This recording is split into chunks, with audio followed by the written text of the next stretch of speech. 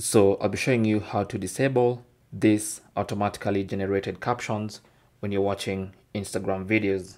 Okay, so what you want to do is simply tap on your profile icon in the bottom right corner.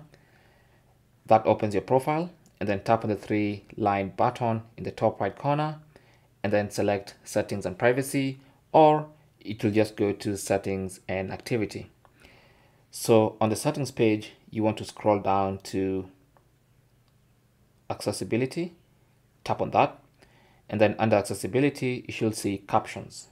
Now, if you tap on that, you'll notice the reason you're seeing captions on videos is because this is enabled. So you want to turn that off, and that's going to disable those automatically generated captions when you're watching videos on Instagram. So you can go back to this video we were watching earlier, and you can see you no longer have captions.